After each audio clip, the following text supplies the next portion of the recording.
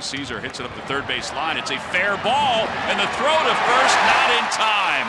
What a pick by Tommy Joseph. And it'll be an infield hit for Matt Caesar. Phillies might take a look at this one. Tommy not putting up a huge fight. I'm surprised this ball stays fair. It's a fair ball. Yeah, it is. What a play by Michael. I was looking at the home plate umpire who has the call before the ball gets to the bag, and then after that it's the call of the third base umpire. Well, he may have gotten him there.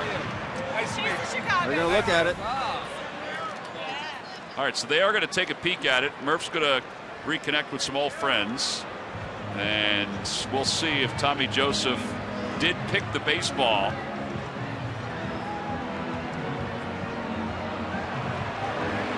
See if we can slow it down enough to see it. Here's the throw. Caesar runs really well. Now by that, I think he's out, but all right, this might give us a better look where the ball is.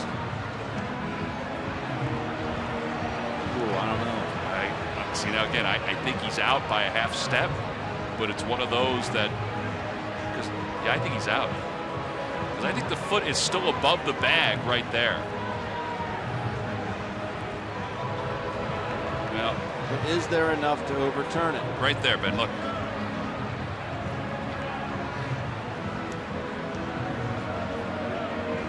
I think that lunge, if he is out, it's because of the lunge. The lunge is what.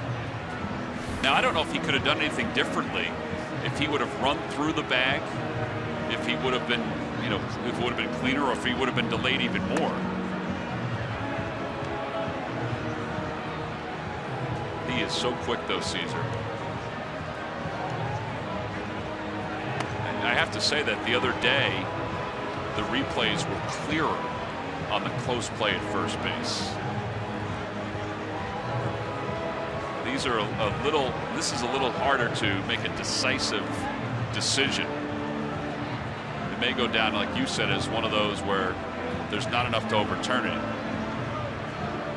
The shot that we had behind Tommy Joseph is the one where I thought looked like he was out, more so than the other two. Here we go. Marvin Hudson is closest to us, and he's out. Well, that's a wonderful play by Maikel Franco.